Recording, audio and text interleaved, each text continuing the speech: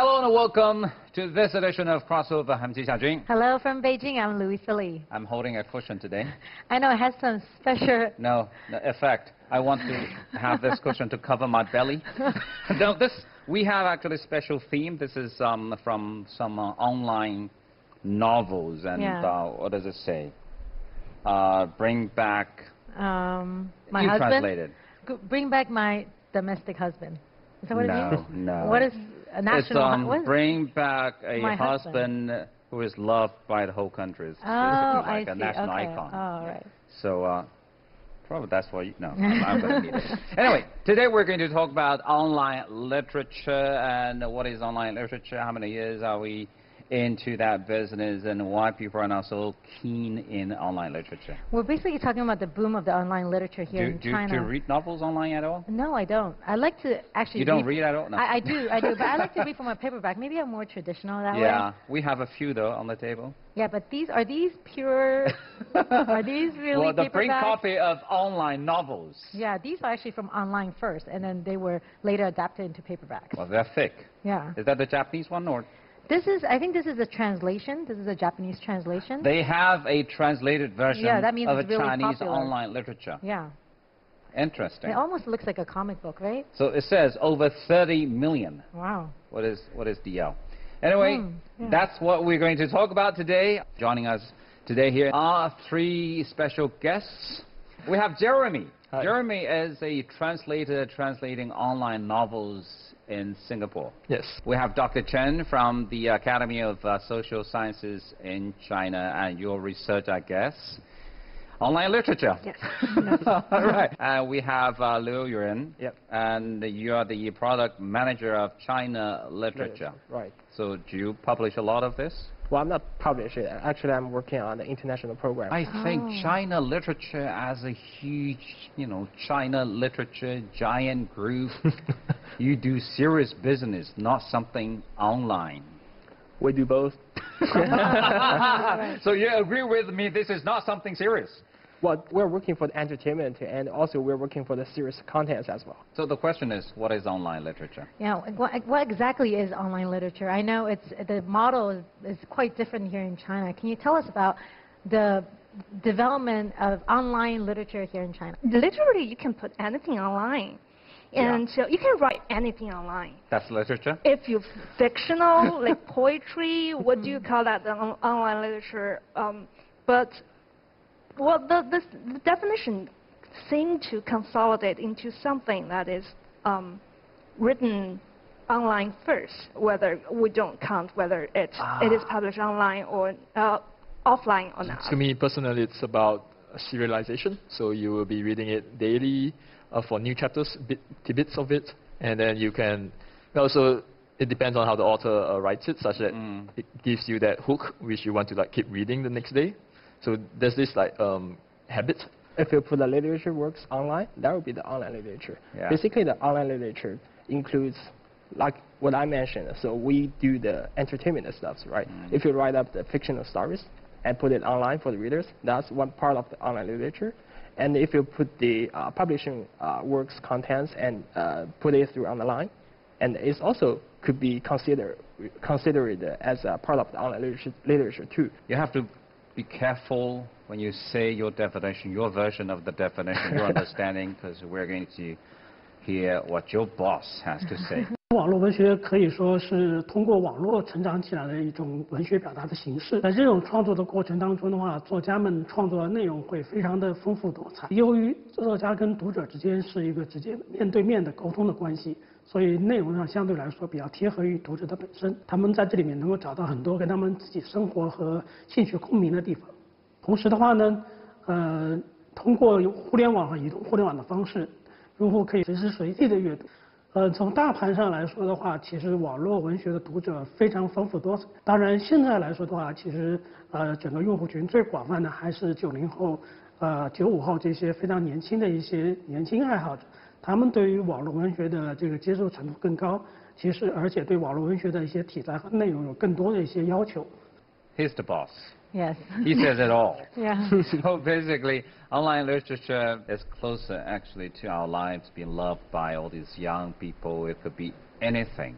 And this year actually is a big year. This is the 20th anniversary, officially or not officially recognized by the community or by officials that this is the 20th anniversary of Chinese online literature.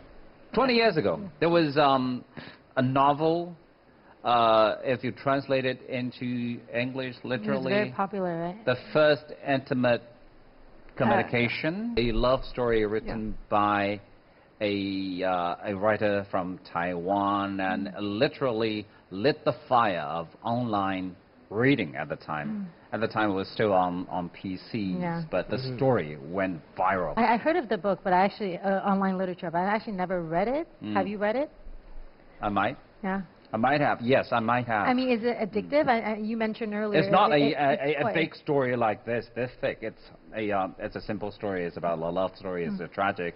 But the thing is, like you said earlier, novel is a novel. A good story is a good story. The only difference we're talking about here is whether it's offline, a print copy, or it's online. But I think the genres are quite different if it's online literature, right? I mean, if it's offline, we don't see these kind of covers. I mean, I wouldn't, right? I mean, just from the cover alone, you can tell the storyline is also different. Can you tell us a little bit about this online literature, the genre of online literature? Basically, we have a couple of different genres. So, as you can see, for the traditional industry, in the Western world, we have the high fantasy stuff. But in the Eastern world, we usually have a martial arts, right? And Kung Fu. Yeah, Kung Fu. That is wuxia. So along with the time going, and the authors create a new kind of the genre, which is called xuanhuan and xianxia. Basically, it means Eastern fantasy. Fantasy. Yeah, but with the Eastern cultural background. Yeah, it is. Eastern it fantasy, is. Yeah. Along with that going, and we create more and more genres. Like currently, we do have 13 major genres, including the Eastern fantasy, Western fantasies, the gaming, competitive sports, and some realism stories, like those fantasy plus the modern world life stories. And also we have honor stories too. So basically we have everything. Yeah. Which ones are more popular, Doctor? Usually it is marketed as a female-oriented section of online literature and a male-oriented. So what he has just told you, most of them are male-oriented, and female-oriented. That would be like romance. Romance. All kinds of romance and. Doesn't really matter online, offline, so long as a love story. Love story sells. It sells everywhere. Jeremy, what's your opinion about this? Because you're doing translation. So what kind of online literature are you translating? So I'm doing like Eastern fantasy, so xuanhuan and xianxia. Of course, I also do some of the modern genres, so it's more like contemporary. So there's this huge range that as a guy I tend to like these kind of books, and there's of course the romance that the girls like. How do you choose then? How do you decide which ones to translate? So the main point, of course, is first read it, and then if you like it, you start. Hey, so I want your personal preference? Yes, that's mine. And which turned out to be more popular among Singapore readers? I believe it's mostly the Eastern fantasies. Eastern fantasy. Because we're kind of connected in culture. Is this Eastern fantasy? Yes, it is. Is it? Yes. Yeah. All of them? Not really. No, that's romance. Yes. That's Definitely. romance. And what is this? That's Competitive sport? What is it? This is esports. It's a gaming. Oh, gaming. genre. Yep.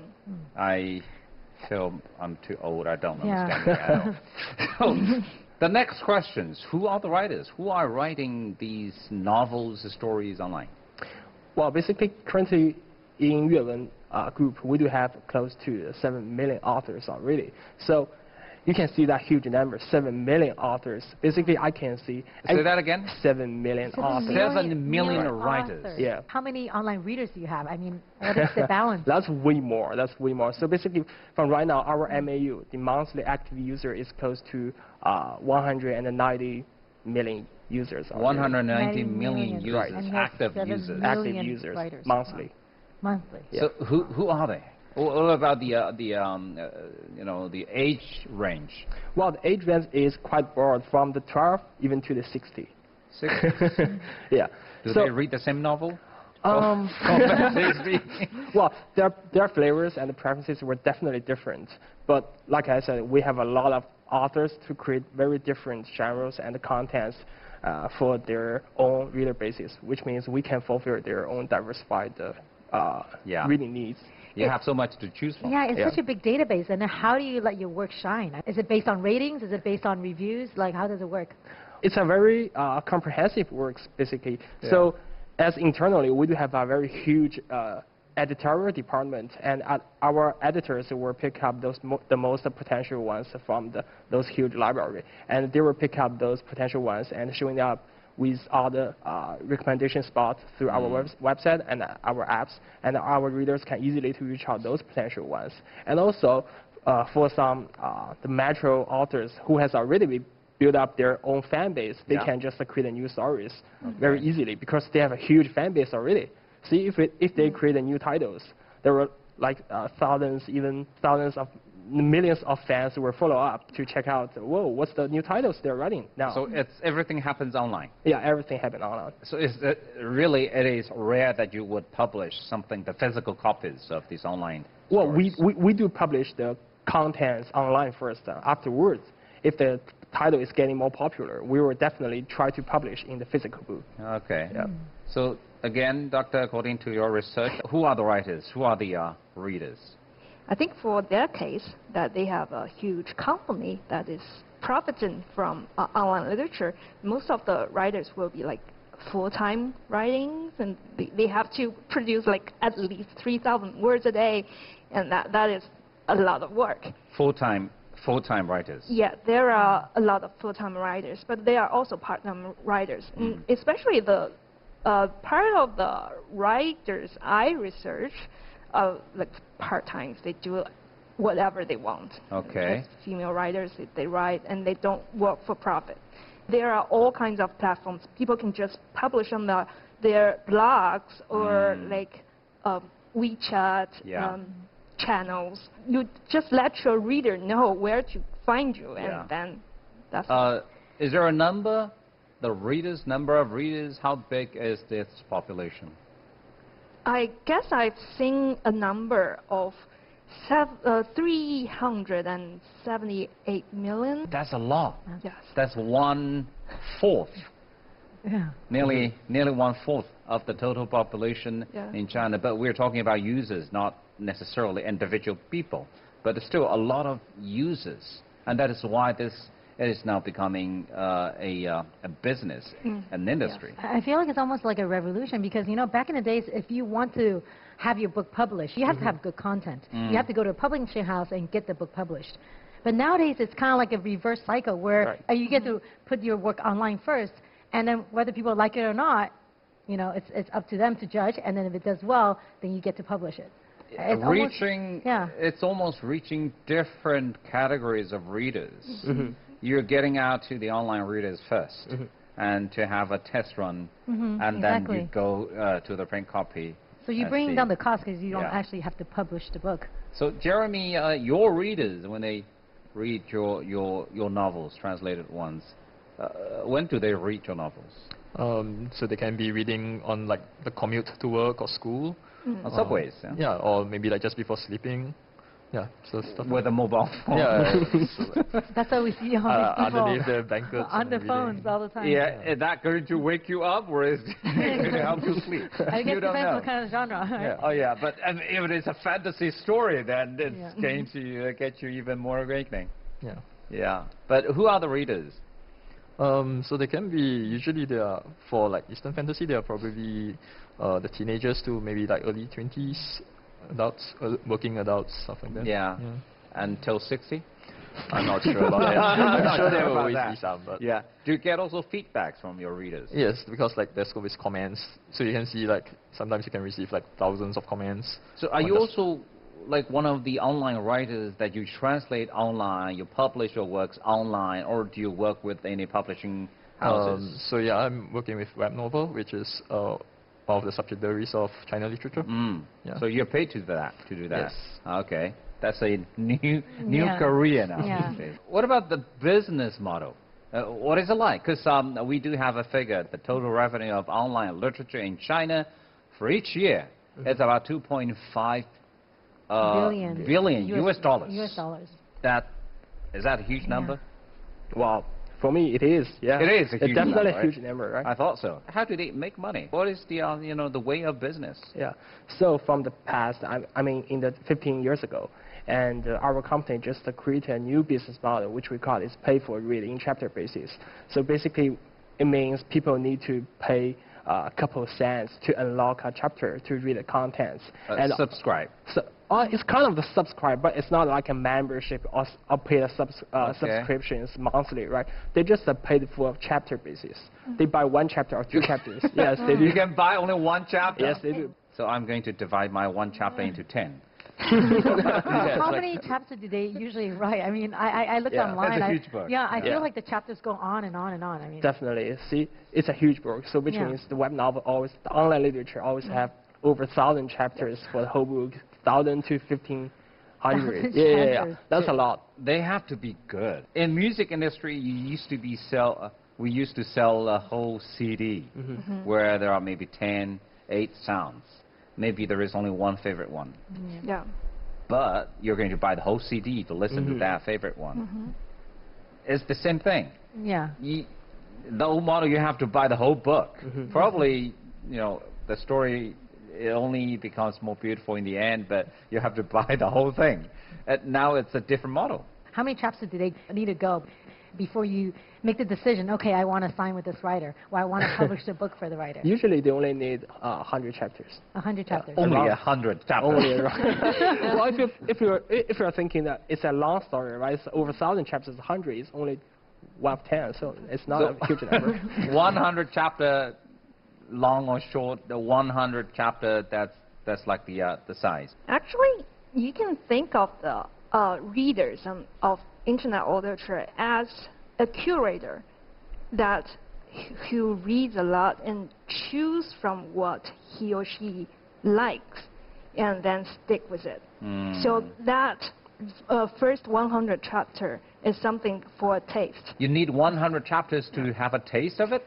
Well, you probably in yes. this case, like there's a feedback loop, like how you write, and then you can see your statistics, like how many people are reading your books, and then maybe once you write a certain plot, your people might decide not to really read yours, and then you know that maybe I shouldn't do this, and so in some sense it's a feedback kind of thing. So you can kind of test it out. Yeah, you can test out things. This chapter people don't like it, you can try a different way the next chapter. Right. Sounds like you're also writing.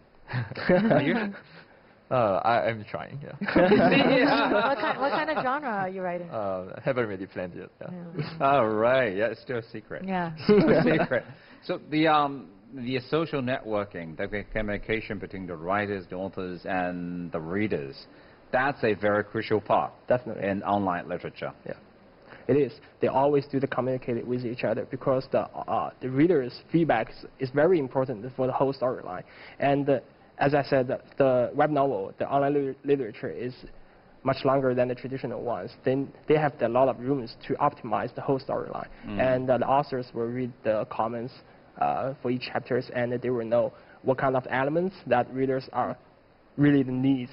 Afterwards, they will try their best to put those elements into the story. So they would consider their comments and feedbacks and put it into their next chapter. But then, at the same time, as a writer, shouldn't you be writing based on your own ideas and based on your own creativity? I mean, then you're gathering all these ideas from other people. They need to fulfill their own needs, the writing needs, and also they need to fulfill readers, the reading needs. So you have to balance other people's needs and your own desire, in some sense. And there are people that don't write for profits, and they don't care what people think. The authors that can actually make this balance are the ones that actually thrive in this online literature industry. Yeah.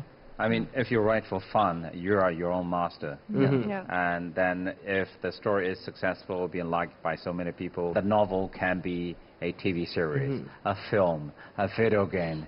I guess this is, what is happening these days. Okay, let's take a break, and then we'll continue our discussion after a short break. We'll be right back.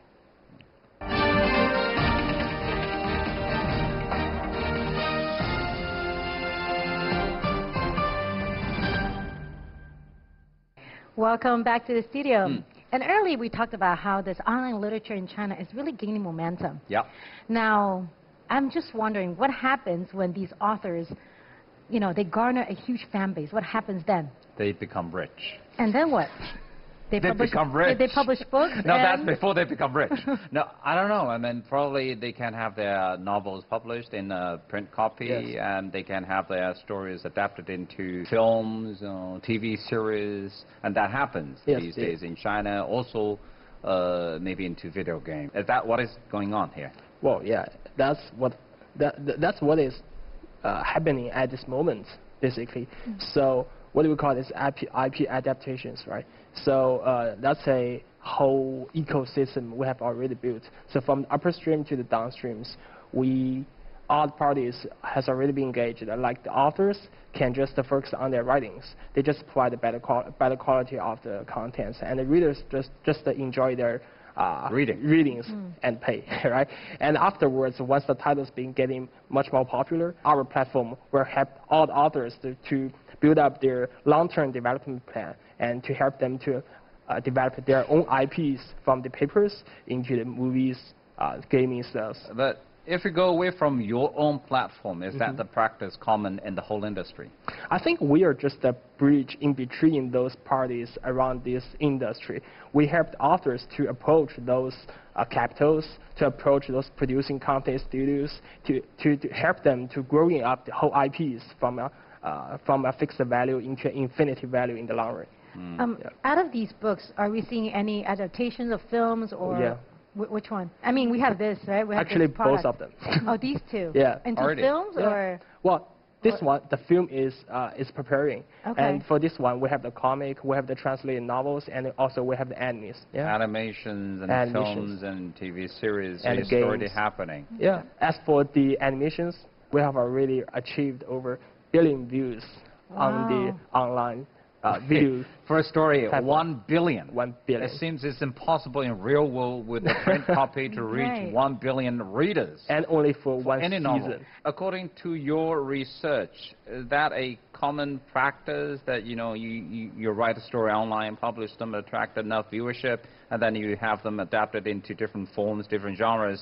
Is that a common practice with other countries too? No. It's typical Chinese, very Chinese. It's very Chinese because the internet literature or online literature, how do you call it? It's a very Chinese phenomenon. How come it's Chinese? I mean, internet is universal. Because you have paperbacks everywhere. You have a paperback genre fiction writing industry in the United States, and you can go into a airport and you can find paperbacks everywhere in the grocery stores and the bookstores. But in China, we didn't have it until the... we have bookstores. We have bookstores, but we don't have genre fiction. So you don't have a paperback to take onto the airplane before this type of You're saying our writing. bookstores do not sell novels? They don't sell this kind of novel. Oh, this kind of novels. Yeah. genre novels, genre stories. I guess it's a bit different. Like in the US, you have like the Game of Thrones, so they go from a book to adaptations. TV series. Yeah, because in China, online literature is a lot bigger, so that's why you see this difference, where in the US you go from books to adaptations, but in China it's going from online literature to adaptations. So I guess it's similar, but it's just a bit different. If you go back to the earlier question, why this is being adapted into film? Because there are capital. Capital pushing. Capital pushes. Yes, there are like media industry trying to get profit from what is emergent in such a big scale. You mean them? Yes. These people. The media people probably. I think they're more of a platform. But capital is pushing because they see the potential for profits. Yes. So capital is always after profits, and they see room for that. Yeah. I think capital is only one reason. Basically, the online literature is really good for the IP adaptations because the fan base has already been built up, right? So which means the investment risk is really lower if you compare with low the risk. others. Definitely, it's the lowest one.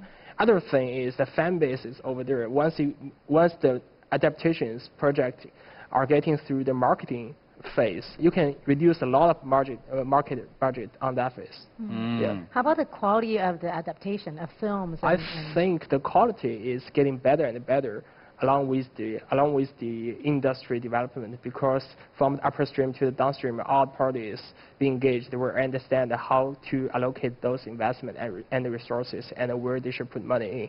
So in the long run, I do believe the quality of work even better than our imaginations. But in the very beginning, in the very first stage, I do believe the people's preferences were always choose the novels instead of the adaptations, because the novels, the wordings has unlimited imaginations, right? Yeah, exactly. So you can also translate the films? There are people already doing that. Yeah. And I believe there's a positive cycle in this, where people who have never read the novel, they watch the adaptation, they decide, hey, I want to read the novel. And people who read the novel, they will like, I want to see maybe this character in real life form or in some animation. So they go and watch the adaptation. So in some sense, it creates this nice positive feedback loop. Now it depends on the marketing people. When they watch the movie and they say, hey, the book is better. When you read the book, hey, we have the film. Which is more lively. So in Singapore, your readers, are they more Chinese Singaporean or non-Chinese Singaporean? I think they are more Chinese Singaporean, but there's probably a mix. Yeah. And they're reading Chinese online literature as well? Yeah. So the translations, they can either read the translations or they can read the original Chinese. How big is that market in Singapore? It's probably a few million? Probably not that many. That's the population. Probably tens of thousands. Yeah, but still, I mean, in Singapore, that's a huge number. I can understand overseas Chinese falling in love with online literature. This is pretty much based in Chinese culture. Whatever fantasy we may call it, it's based in Chinese culture roots. But at the same time, we're also noticing Chinese stories, fantasy stories, online literature getting popular among Western readers. Yeah. You see that too. One part of the answer is Chinese cultural flavor. People get interested in martial arts and things like that all the time. We have Bruce Lee. Yeah, of course. And we have Jackie Chan also. Yeah. I taught a course of martial arts films in the United States, and I found the students have seen more martial arts films than I did. So they get interested in the other cultures. Also, some of the earliest novels that was translated into English were not Chinese, specifically Chinese themed. They're easier to access because except the some part of the Chinese flavor, they also have this fantasy that people can get used to with Western fantasy. So there are some elements that they can also easily relate it to. Another Marvel. Yeah. Something like that. Chinese version of Marvel, or kind of combined into a Chinese fantasy story. Kind of Chinese Dungeons and Dragons. Yeah, but the storyline could be quite complicated if it's Chinese themed. As a Westerner, would they be able to understand it? I mean, how do you bridge that gap between Western culture and Eastern culture? Hey, Jeremy, you have to explain this. Yeah. So in the Chinese context, there are a few terms that I can't even explain it in a clear way what it means in plain language, like jianghu. What is jianghu? So there's one translation, like you call it the pugilistic world, which is where people act chivalrously and basically you're in it as like a family kind of thing. So it's really hard to translate that. But people slowly they get after they get exposed to it a lot of times, they start to realize this concept of jianghu. So you can try to explain it in translated notes, and slowly they get used to this kind of terms. But jianghu is just one example. Yeah. But do you also come across many terms that might not be that easily understandable to your non-Chinese origin readers? Yeah. So in the beginning, there's definitely some barriers, but I guess the story is usually more attractive that they can actually try to ignore that part. Ignore that part. And in the process, they actually get adapted to this kind of new terms, and then they get exposed to this. And so it's not really that a big problem. What kind of genres do they like in the West when it comes to Chinese online literature? I think it's the same. Like we like romance, we like comedy. So these aspects are still still quite universal that both. That's why also why Westerners like it. But I guess it also has to do with how, because it's online literature, so the authors have to really time their pacing properly, and so it has like cliffhangers and stuff like this, keep the readers like attracted to it. So I guess that's one of the benefits of this. So Dr. said is right. The culture absolutely is one major thing, but I think there is a couple of different stuffs be involved. So one thing I do believe is the people has a universe general reading demands. That's how the story is being built up. So every single story will be followed up with some fundamental elements and all the skills. For the mainstream of the storyline will be always the same. People always looking for the peace and love. People always looking for the comedy, looking for the romance, and people always looking for the family. You don't see cultural gap in that? I do. Well, the cultural gap is always there, but cultural gap is only for those added elements. Like in the Western world, people might put knights and mage elements into the story, but in the Eastern world, probably we will put those wuxia, like jianghu, or we put the cultivation cultures into Eastern novels. Is it really that easy to just translate like a novel and just bring it there, or online literature? I can see not every single book can be perfectly translated in between two languages, and so except the translation, we do also put a lot of efforts on the novel selections. We do select and we do review what kind of stories we should really to pick it up. So if some titles might be too much Eastern cultures and might be with too much Chinese, like the slang, or with the Chinese local cultures, like those so-called comedy parts, we might ignore it because it's too hard to the translators. You're nodding all the time, so you do agree with all these observations. Fundamental values are all the same, whether on the surface there are cultural differences or not. It is true that all types of fictional writings caters to humans' desires. There is something that can be universal. The emotions. It's all the same. And like affects, they are all the same. So it's something that hits your tears and hits your body. If that is the case, why it didn't happen to high literature before? It happened. It happened. It happened. It happened. But one thing is that is American people don't read foreign literature, especially on the high level. Is it changing now? I don't think so. You don't think so? And in English, and probably some part of the European countries are more open to foreign literature, but in English-speaking countries, I don't think that is happening in the serious literature.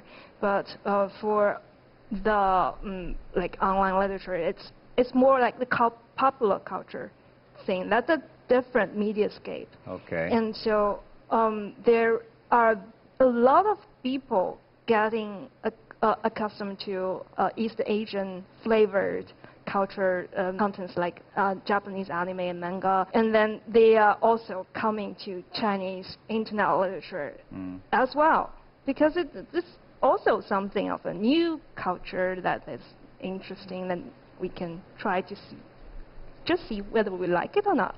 This is the fun part of online literature. It's all flexible and it is online.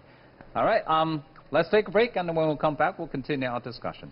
And for more information about Crossover, make sure you follow us on Instagram and Facebook. We'll be right back.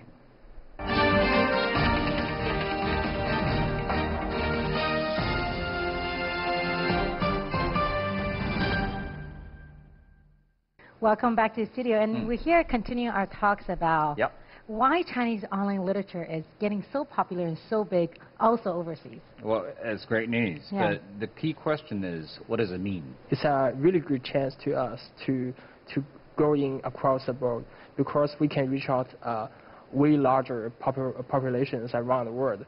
And also we can share our culture elements to different cultures. I mean, we're not going to break through all the cultural difference, but what we're doing is to building up a bridge in between different cultures and to reduce the cultural entry barriers for each other. I do believe it is also a good chance for our Chinese authors, because they have a brand new market where they can get more revenues, and also we build new opportunities for the global authors. You're already thinking of the other way of the traffic. Yeah. So Jeremy, when you do publish your novel next time, come back. Come back to the Chinese market. You're thinking of the possibility of a two-way traffic. Definitely. Yeah, you think, is that possible? I think it's possible. And also because I think this is going to be applied to other part of the world. You think this Chinese business model will work in the West? I mean, you mentioned that you're starting to attract writers to join this platform. Is it working? Right now, it's more subcultural, and only a segment of population are interested in reading online literature this way. But we don't know. It may happen in the future. But you also have concerns, say, starting from genres. It seems because you need to cater to the needs of the customers, and they want fantasy stories. Okay, I write fantasy stories. It's almost like Hollywood model. I have certain elements.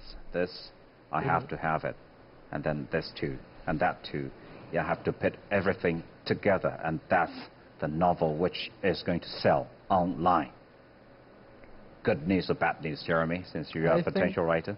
I think it's a good thing. So it basically creates you the framework where you know what's popular. But I think what's really that's new in this content creation business is the process. So how do you infuse your emotions? How do you invoke the emotions of your readers? And how do you make them captivated by your story? So that's not something that a framework can actually do. So that's still something that's required by the author. And so having a framework doesn't mean that's a bad thing. So it's actually a good thing where you don't have to think so much about how you should really develop the story, and more about how you should write your story. But is there like a popular format? You know, like you said, is there a format that is like a success recipe where you have the main character who falls in love with this person, came from a very sad background? Is there like a set format according to your observation? Well, how can I say? It's not that simple. There were absolutely some major elements we need to put up on the stories, which can definitely increase the popularities of the particular title. But still, we also need to work hard on those fundamental elements on the bottom line, because those are the core stuff of the whole story. Afterwards, we can just put up different elements onto the storyline. If we're industrializing it, then it is only possible in the future we need AI only technology to write a novel, and that can include all the elements you want as a reader, and put it in the story, and then bam, it's a selling story. In the near future, no, I don't think it's happening. And it also still involves a lot of imagination and creativity. And also the market is unpredictable. There are always some surprise hits. And if you look at in the broader sense that people say that you can divide all kinds of love stories into two types, Jane Eyre and Pride and Prejudice, and just these two types. And that is possible, but like all stories have been told before. The only difficulty is how to tell it again and make people love it. So that's a whole different story. So the story could be the same, but you just have to use a different formula. Different types of people, characters, and interactions, that You kind still of need the human touch in the writing of these novels, and sometimes it's not perfect, but that's exactly what sells, what touches people's heart.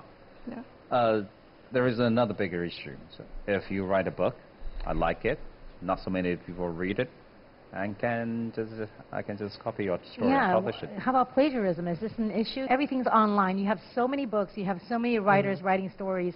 You can be stealing from someone. You can, they could have a good story. You can steal it from anyone. I think it's sort of the issues, absolutely. But what we are doing right now is we implemented an internal system which is searching all around our huge library into the chapter basis, researching all the contents we did and matching up if there were matching up all the contents, see if the new submitted contents has already been violates any regulations internally. If they reach the regulation parts and the certain contents were absolutely fair to accept.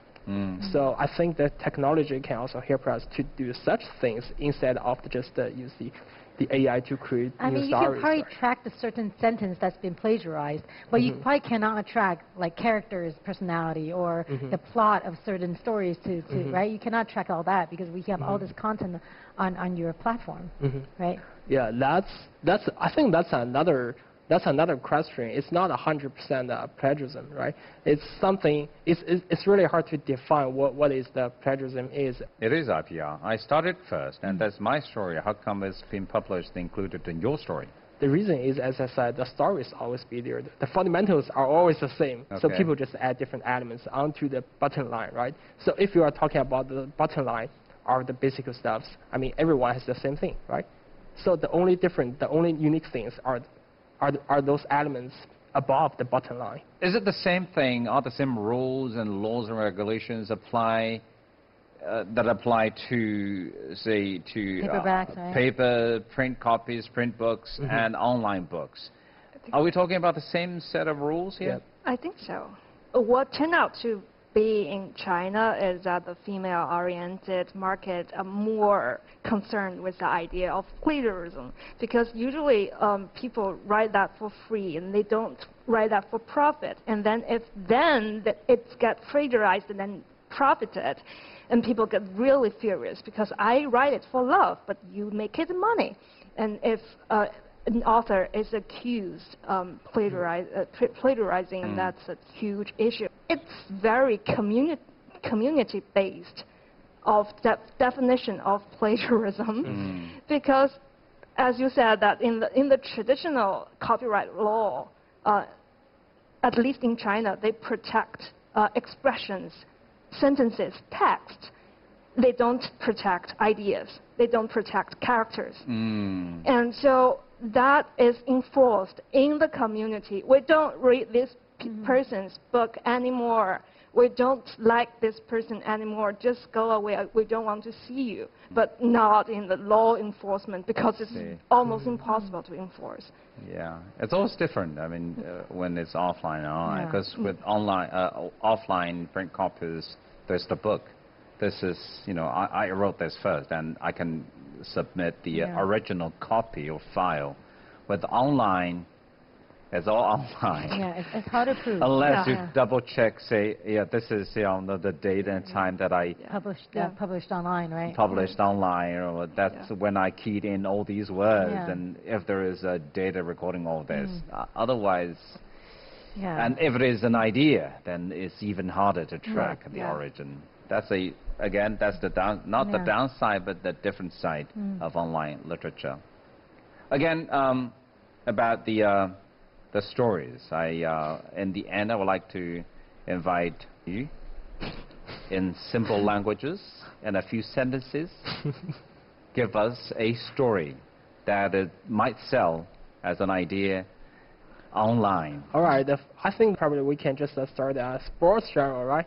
So basically, if you becoming a England Pro League club manager, and if you are reversed from today to the 1998, and probably you will have the chance to hire or to coach, to hire the David Beckham, right? And you can invite him to join your own team to fight for you and fight for the championship. Nice. You have a story? I don't. You don't? I can't think of one right now. So that is the time when we say this is the end of this episode. All right. Thank you very much for coming to Crossover and sharing your stories and insights with us. And thank you for watching this episode of Crossover. We'll see you next time. Bye. Read online literature.